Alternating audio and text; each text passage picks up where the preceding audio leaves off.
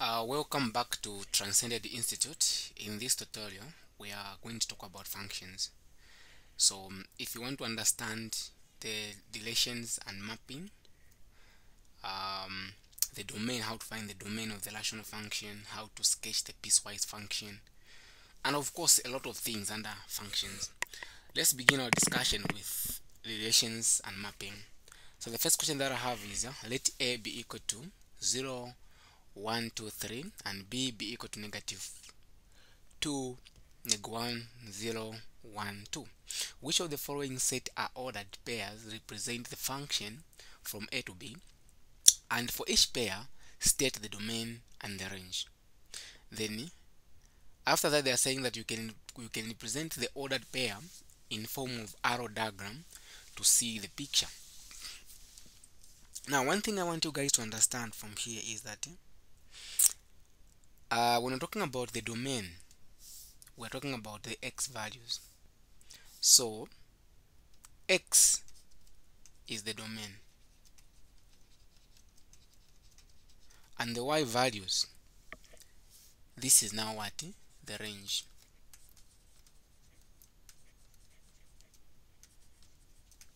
Okay, so another thing that I want you to understand is that I'm going to have x, I'm going to have y. The first thing that comes first, this is x, this is x, this is x, this is also x. The remaining ones are y. We do know that the coordinate is x comma y. Okay, so meaning that the domain in this case, for the first one, if I want to find the domain, I'm going to say 0, 1, 2, 3. What of the range? The range, these are y values.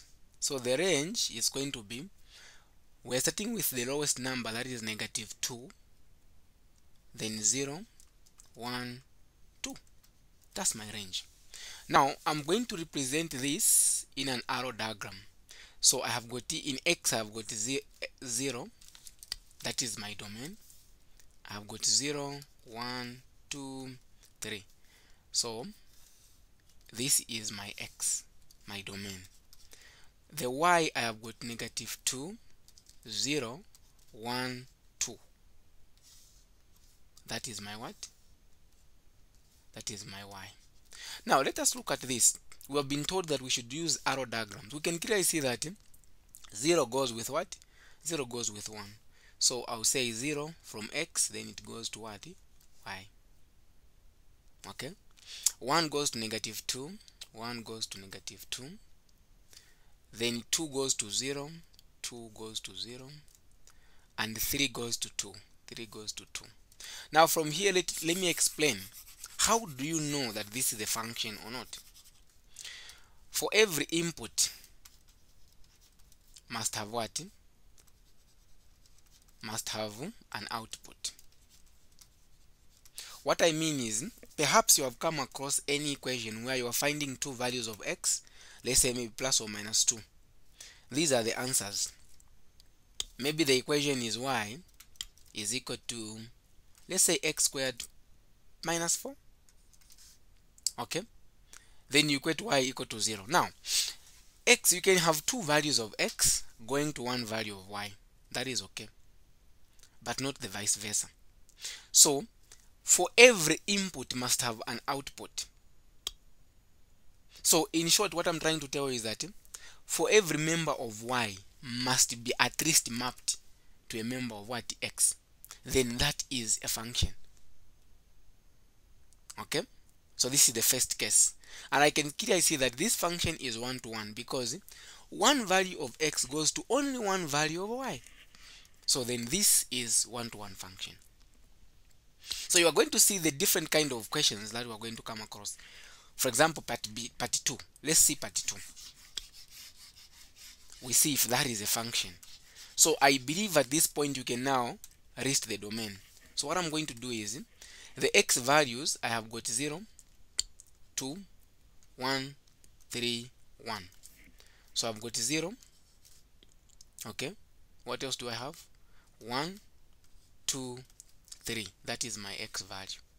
At the same time, that is my domain. So you represent the domain the way I presented the first one. The y value, we start with -2, -1. So we have -2, -1. What else? Then I have, do I have 1? Yes, I have 1, then 2. So I have 1, then 2. So that is my what? My y, my range. So this is my x, this is my y. At the same time, the domain is 0, 1, 2, 3. The range is -2, 1, -1, 1, 2. Okay? Now let us map. We see if this is a function or not. So 0 to -1, 0 goes to -1. 0 will go to -1. What else? 2 goes to 2. 2 goes to 2. Then 1 goes to, I have got also 0. I've forgotten 0 on range. So there should be 0, then there's 1 here. There's a 0 here on 3. 1 goes to what? 1 goes to -2. And the 3 goes to 0. At the same time, 1 goes to 1 as well. Okay, so 1 goes to 1. This is what I was telling you. Before I explain if this is a function or not, let's first do this. So I'm going to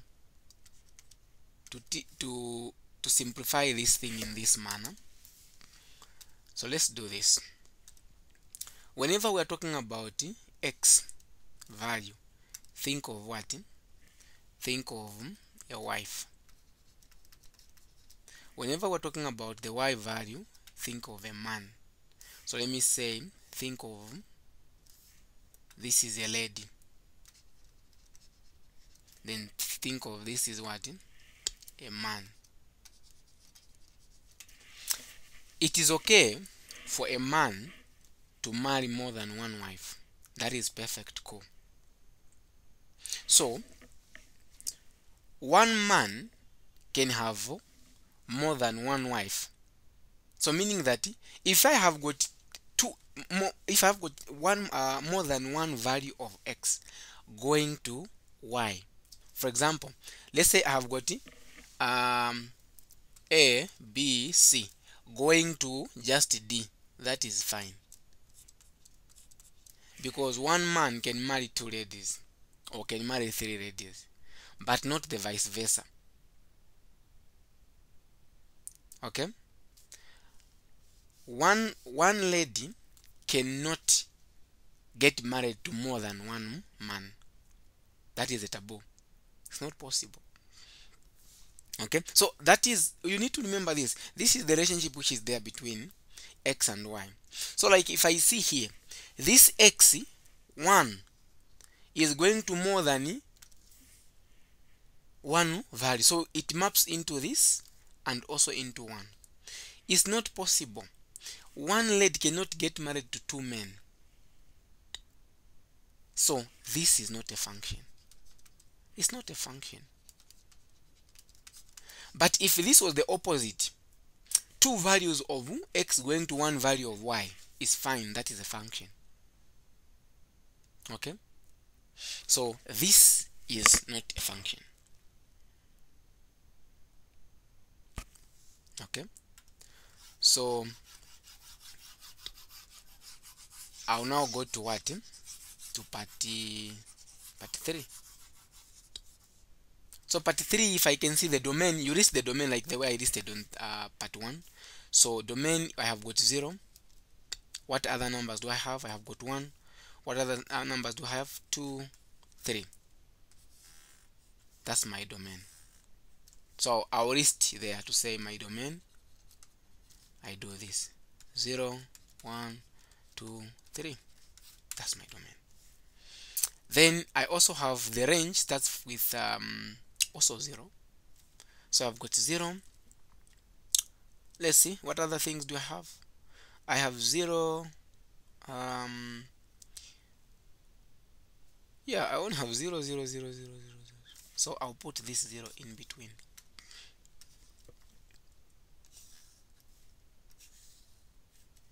So this is x, this is y. Let's now map.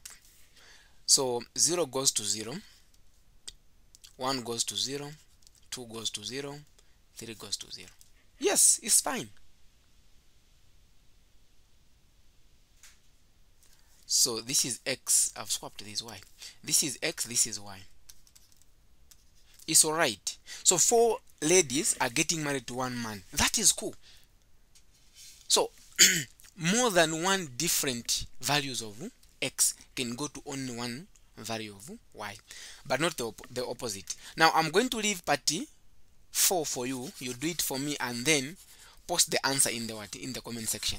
Another thing that I want you to understand is that if at all I have got A, B, C, D, E, F. So this is the domain and this is the range. So if at all I have got a scenario where this is mapped into that, okay, and this is mapped into that, and also this is mapped into here, then if all the elements of x are mapped but some members of y are not mapped to anything, that is not a function. But the opposite is true. What do I mean? If I come across any function that is like this, a, b, c, d, e, f, g. Let's now look at this. If this is my x, this is my y. This one goes there, this one goes here, and then this one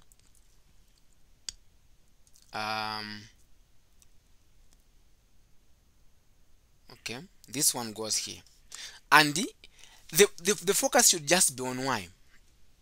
Okay, so if all the members of y are mapped to at least something from x, then that's okay. Even if the x guy is not mapped to anything to y, that is okay. So this is a function. I'll conclude that this is a function. There is no debate about that. That is a function.